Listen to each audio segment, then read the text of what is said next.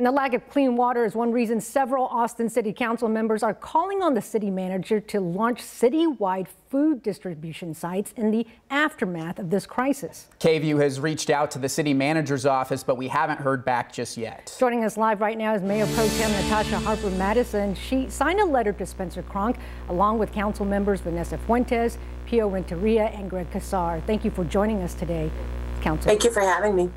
Mayor Pro Tem, first of all, let's talk about the need we're seeing here in the community. What are you hearing from your constituents? What do they need from the city right now?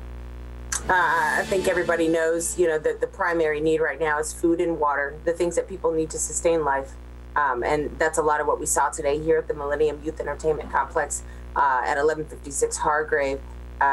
Folks needed food, they needed water, and then some of the other items, had to do with personal stuff. So diapers and wipes and feminine hygiene products and incontinence products for adults.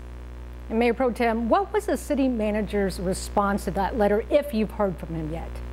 I have not heard a response yet. I look forward to it.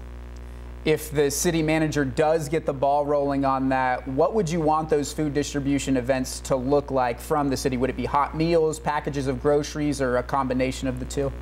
All of the above, absolutely. It would be great for folks to get everything that they need, and that would include both. So it's sort of heat and eat, ready to go food, but then people are going to need to be able to sustain themselves for, several days to come. Mayor Pro Tem, thank you for your time today. Thank you. I appreciate you all having me. Sure, absolutely.